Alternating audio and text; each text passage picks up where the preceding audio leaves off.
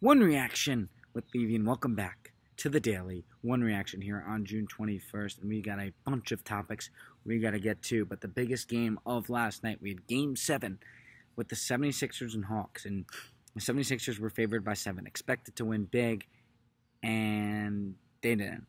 And you saw it, there were 17 turnovers from the Philadelphia 76ers. They didn't get back on defense. They just looked sloppy to me. And I'll get into this a little bit later, but I think that loss, as much as it falls on Ben Simmons, falls on Doc Rivers as well. You can't just let Joel Embiid go from 20 feet and expect him to get a shot. Tobias Harris, one of the worst games. He was 8 for 24, did not look good, had easy shots that he just missed. If he was on, they would have won. I mean, there's a lot of ways that Philly could have won this game, but you got to give all the credit in the world to Atlanta. But the Ben Simmons conundrum continues. Now he has 5 points, 8 rebounds, 13 assists. Biggest play of the game. They're down 88-86. Simmons has a wide open layup, gives it up to Thibault. Thibault forces a shot, and it's a foul. So he shoots 1 of 2 from the line. They could have tied it at 88. Instead, it was 88-87. That will be a remembered play for a long time with Ben Simmons. Embiid, and then after the game, Embiid and Rivers come out, both questionable press conferences that basically called out Simmons for his poor play. So, I just feel like my gut feeling from this is that this can't be solved. It feels like Simmons and Embiid, after losing this series to a third-year Hawks team that is 3 months in with Coach McMillan, and they didn't have Bogdanovich or DeAndre Hunter, they lost again. So I just feel like this is done. I think Daryl Morey is going to go in a different direction. And I think he's going to ship Simmons out. I think he deserves to be shipped out. And then you talk about who's that going to be for. The most logical sense move for both teams would be CJ, which I've read a lot. So that would be CJ for Simmons. Then you put Simmons and Lillard.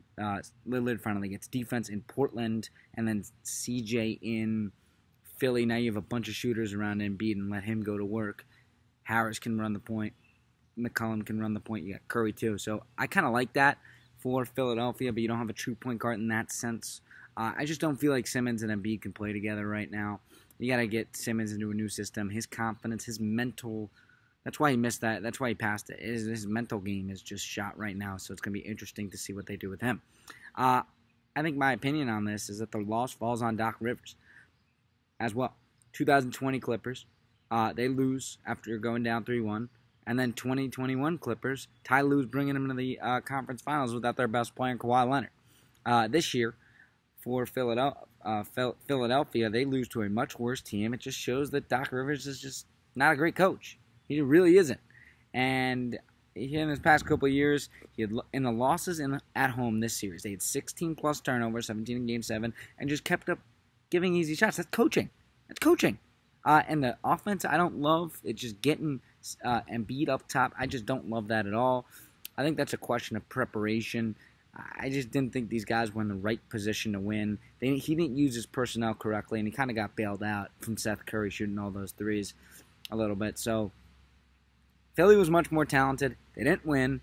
Clippers were much more talented last year. They didn't win against the Nuggets, so a lot of questions falling under Doc Rivers. Hawks, let's talk about it.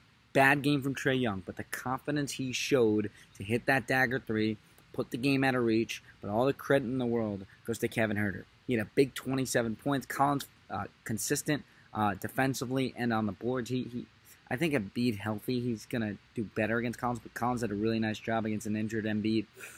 And now let's turn to this Milwaukee series that will start Wednesday. I think the matchup to watch is definitely Jrue Holiday versus Trae Young. Holiday is one of the best defenders in the league. He's gotten a little old. So talk about, does he have the speed to stick with him? Then you got Collins versus Giannis. Can Collins do what he did against Embiid? That will be interesting. But I think the main question will be Middleton. Middleton has a really nice matchup in this series with Bogdanovich hurt, no DeAndre Hunter. I don't know what you do if you're Atlanta. You're going to have to play Tony Snell, who will struggle offensively, so that kind of takes someone out. So then can kind of hide one of your players defensively. You can bring in Forbes, hide him defensively. So there's a lot the Bucks have to do matchup-wise. I think they're the heavy favorite. I think Middleton has a big series. But you can't count out this Hawks team. I mean, they need Bogdanovich to get healthy to have a chance against Milwaukee. Suns Clips, Game 1. How about Booker? I mean, he had 40, 11, 13, top 10 guy. It feels like it if they win, but I'm not going to overreact at all. You saw this in the Clippers with the first 2 series. This is the let's experiment with 11 guys because we're not expected to win game from Ty Lue. He's a top 5 coach. We've seen it all playoff long. They'll be just fine. They're not playing Cousins again. They're not doing some of the things they did. I think they're going to go small most of the time. I think they're going to put Ayton in tougher situations. And I think with no Chris Paul here in Game 2, if that's the case, I kind of like the Clips to win. I really do. I think 2 of the 3, which I've talked about. You need 2 of the 3, either besides Paul George to have a big game. Then you need Jackson, Batum, Morris, Mann. 2 of those 4. 2 of the 4, with Mann coming on strong. 2 of the 4 to have a big game. They only got 1 in Game 1. I think they get 2. It was only a loss by 6 with Ayton, Booker playing out of his life. I think they're going to pressure him more. Ayton's the key, of course. But I think once Paul comes back, then the series changes a bit. But right now, I kind of like the Clippers in Game 2 because I think they found some stuff that works. And I like Ty Lue to make some adjustments in Game 2. That's on Tuesday night. U.S. Open. Jon Rahm, what a story. I mean, the COVID mess from a couple weeks ago to winning and coming back. I mean, those putts on 17 and 18 were awesome to win his first major. Unbelievable. So happy for him. That is his first major. Let's turn to the NHL Playoffs. Vegas, Montreal. This was a very interesting game. Vegas, not good at all until the third period offensively. But the main storyline, Robin Lehner coming out, despite all the critics and his Game 1 performance against Colorado in that last series. Coach DeBoer trusted him, and he came up big here. He had 27 saves, a big 27 saves, 1 goal allowed. Huge game. Golden Knights steal one in Montreal. Not their best night. I think they come out with vengeance in Game 5. They definitely have the upper edge now. Key for Montreal can be how can they adjust, because their defense played fantastic. Fantastic. They just got to get by. I think this game was more about Robin Lehner than Montreal. I think they'll be just fine. But it's going to be very interesting to see what Montreal does to counter this move by Vegas, because they were the better. Montreal was the better team tonight. Vegas got the win. We got tonight, Lightning Islanders. Power play is going to be huge. Can Isles pressure Tampa Bay on the power penalty kill or avoid the penalties altogether? That's a key. I think the Isles need to help Barzal a little bit, use his speed around the ice. And then it's going to be about who can crack the other defense and goaltender, because both teams have elite defense and elite goaltender.